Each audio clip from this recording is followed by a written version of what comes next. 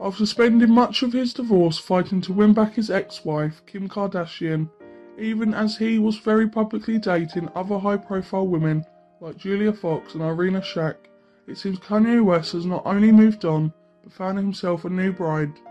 The rapper secretly got married to Yeezy designer Bianca Censori this week, according to TMZ. The outlet says that she and West recently held a private ceremony where they tied the knot. Although they have yet to file a marriage certificate to make their union legally binding, Censori has worked for Yeezy as the head of architects since November 2020, per her linked profile going straight to the company after getting her master's degree. She also recently ditched her long brown hair in favour of a short platinum bob.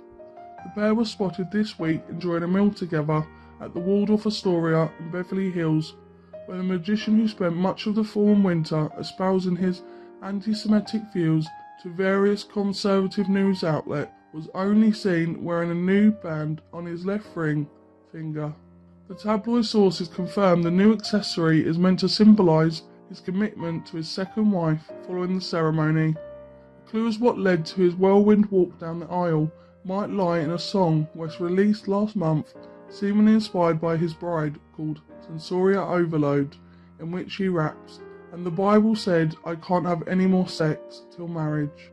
This impromptu wedding ceremony also comes just 2 months after West and his ex-wife settled their divorce following 7 years of marriage.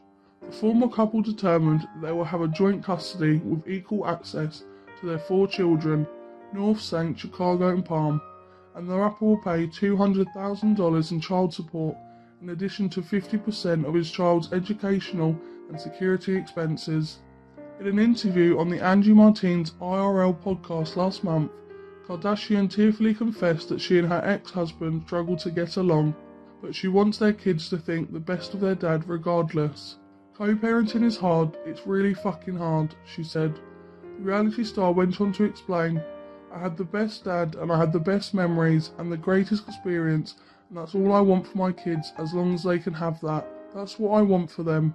If they don't know the things that are being said or what's happening in the world, why would I ever bring that energy to them? That's really heavy growing up shit they're not ready to deal with." She added, "One day my kids will thank me for sitting here and not bashing their dad when I could. All the crazy shit, they'll thank me and I'll privately answer anything that they want to know. It's not my place anymore to jump in."